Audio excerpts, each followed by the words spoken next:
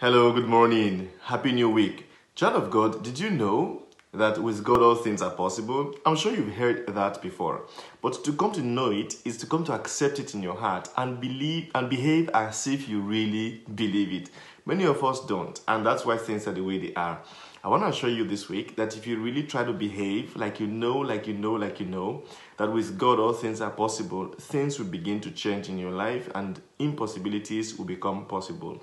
Now, Gospel reading of this morning, which is taken from Matthew chapter 12, from verses 38 to 42, the people come to Jesus and ask him, "Teacher, we wish to see a sign from you." In other words, do a miracle so that we know that you have power, so that we know that you can change things that are impossible.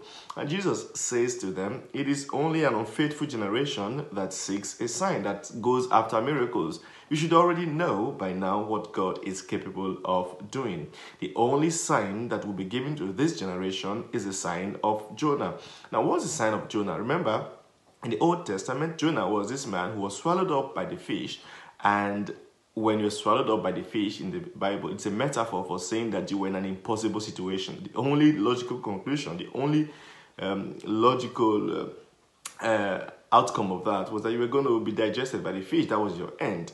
But God made the fish to spit out Jonah. So what God is saying in effect is that whatever it is that is holding you down, that you think is your end, that you think is the conclusion of your situation, God is saying that he will make that situation speak you out and you will be free again. So that's basically what Jesus is saying, that you should have looked at the situation of Jonah in the past, in the Bible, to know that God is still able to do wonderful things today. He's still able to do the impossible today by his power and by his wisdom.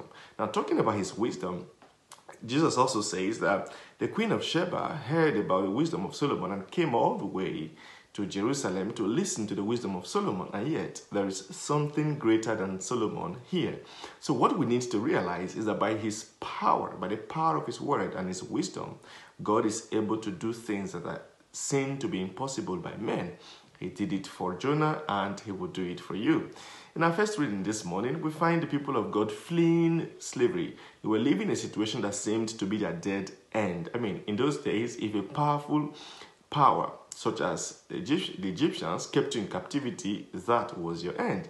But again, God helped them to get out of slavery. So we read this morning from Exodus chapter 14, from verses 5 to 18, that the people of God left slavery, and this was reported to Pharaoh, who changed his mind about letting them go and then decided to run after them. Child of God, I'd like to show you a few things in this text that might be useful to you today and maybe for the rest of the week. The first thing I'd like to show to you is that they fled. They fled.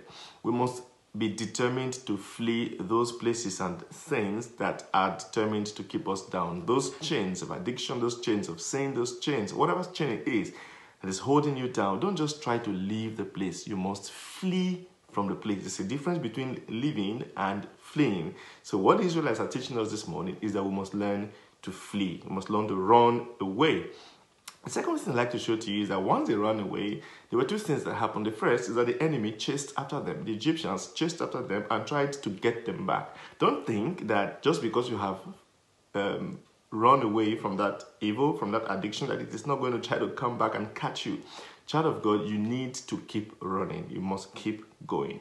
And the second thing I'd like to show to you here is that at some point, the Israelites got tired and began to complain and told Moses, "Were there no graves in Egypt where we could have been buried? We could have just died there. Why did you bring us out in the desert to die?" Child of God, as you try to run away from the things of your past, from time to time, there will be a temptation to go back to where you are coming from. There will be a temptation that you become a dog that goes back to its vomit. So what the Bible says, as Moses told the people today, is fear not, stand your ground. When those temptations come crashing into your mind, telling you, no, you were better before, go back to that way of life, tell yourself, do not be afraid. God is on my side. Stand your ground. And the final thing I'd like to say to you this morning is that if you stand your ground, God will come through for you. It might look impossible to you, but it is not impossible to God. For with God, all things are possible. And Almighty God bless and keep you this week, the Father, the Son, and the Holy Spirit. Amen.